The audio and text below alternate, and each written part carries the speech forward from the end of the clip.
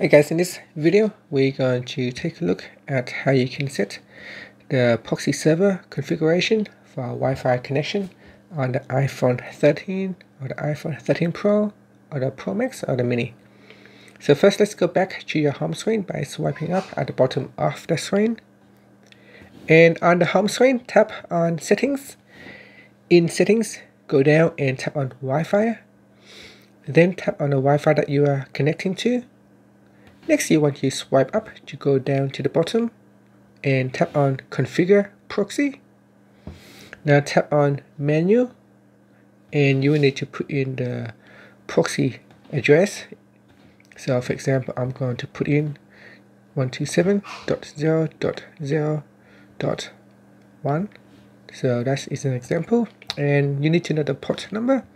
Normally you get this information from your network administrator. Sometimes it may or may not need authentications. So if your network requires authentications, you will need to also to have a username and password. And then we put in the password. So password will be just password. And then tap on Saved. And that's it. So that's how you can manually configure the proxy server for your device. So why would you need HTTP proxy or configure a proxy server? Well, in some institutions like university, normally they have proxy servers so that the network administrator have greater control of how you use the internet. They may set a restriction on what you can and can't browse on the World Wide Web. So that is the reason why they have proxy servers, so that they can better monitor your online activity.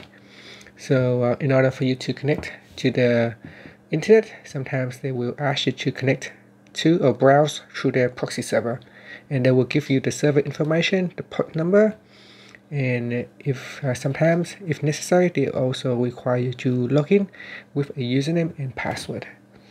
And that's it. Finally, you can swipe up to go back to your home screen. Thank you for watching this video. Please subscribe to my channel for more videos.